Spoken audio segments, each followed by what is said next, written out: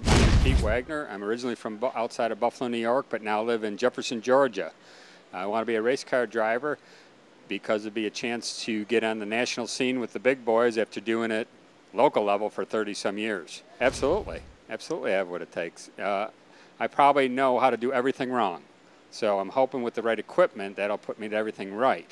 Well, I did win a Wally a couple years ago, which is the trophy named after Wally Parks. And in fact, I was reading an article about how the second win is harder than the first win. My name is Pete Wagner, and I want to be a race car driver to make money for a year and have some fun. Everybody thinks they're doing it for fun. I realize it's hard work, and I think it'd just be a blast just to go ahead and be on a national scene for 1 year.